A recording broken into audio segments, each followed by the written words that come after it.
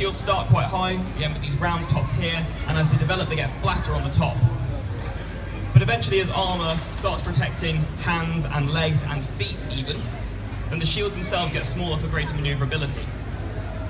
Now I've mentioned manoeuvrability and moving a lot in this talk, and the reason is it is the best armour in the world. The best armour in the world is not being there when someone's trying to hit you. So this is another myth that really does need debunking. A lot of people think if a knight falls over, that he can't get back up, that he just kind of sits and flaps, but we can see that's not true. I mean, knights can, they get a bit annoyed, but they can still move. They can jump, they can do star jumps, they can do press-ups, they can do press-ups with my foot on their back, and they can get up. So as you can see, the idea that a knight can't move in his armour is completely false. This stuff is manoeuvrable. But it is also crucially very good at protecting. Armour itself, if you hit someone with mail on, you can see that the links actually compress. It's almost impossible to cut through. You can just about stab through it if you get the right point and if you put enough force in with the twist to break the links. But again, that takes a lot of effort and it's quite difficult to do. He has armour covering everywhere.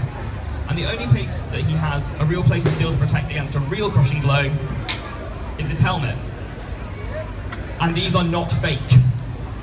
These are for a very crucial purpose. In fact, Hollywood would have you believe that a knight might rip his helmet off before going into battle and show his flowing locks like Orlando Bloom tends to do in films like Kingdom of Heaven, but that would in fact be an act of surrender. To take one's helmet off in battle is to say, I give up, I surrender, I don't want to fight anymore. Indeed, to carry on fighting without a helmet is known as suicide in the 12th century. So, now we see Sir Samuel's shield going on. So, as I said, the shield is a good identifying mark, but I want to point out a few things about it. The first is that it's made of wood. It's not made of metal. It is wood, planks of wood, and then rimmed in leather. Now, the idea of this is not that it stops every single blow. No shield could do that. And indeed, a metal shield would be too heavy to carry, and if it dented in this bit where his arm is, it would just break his arm and bind him to the shield. Instead, we have maneuverable shields, ones that can cause blows to glance off the person, so that if a blow comes in at a quarter degree, you can just move and use the shield to deflect it as opposed to stop it head on. Now, shields, of course, being wooden, against sharp weapons do get battered, they do get destroyed, indeed, they take quite a lot of damage as this one has. But that's fine, because wood and leather are cheap in the Middle Ages. They are really easy to produce, and they're really cheap to make. So a knight could carry 6 or 7 of those into battle. Indeed, they did. They took about 5 or 6, 7 shields in to a battle with them.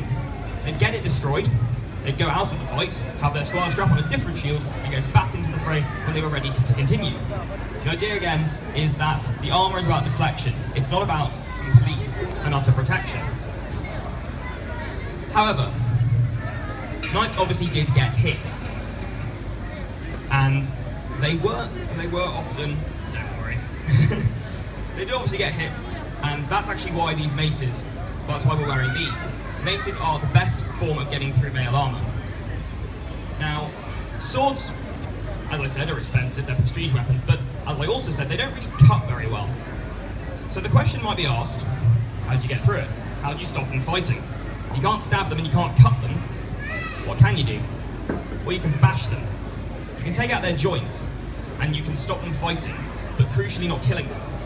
Now, you might see Hollywood films, again, having fields of knights killed in great battles. That almost never happened.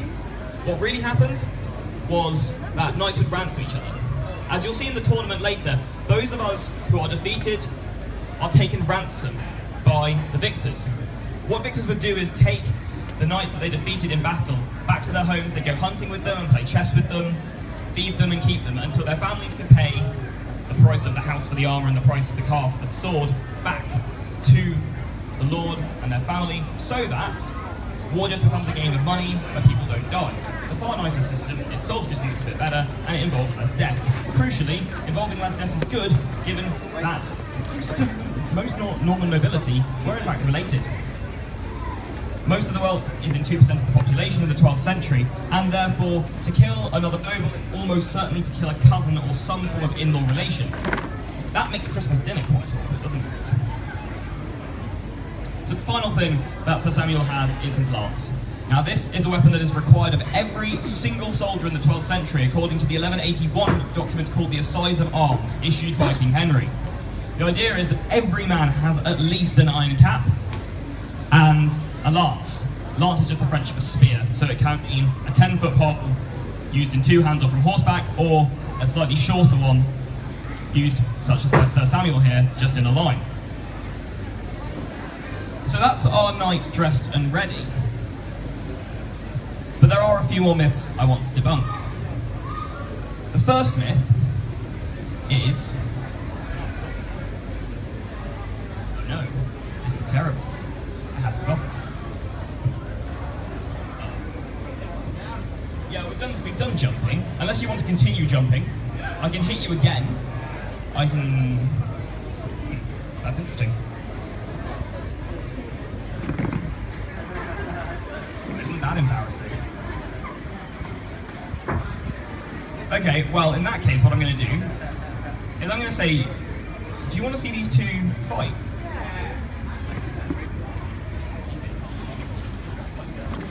So, the myth that I'm going to debunk is actually really simple. It's that you don't throw your shield away in battle. Drop your shield. Keep yours.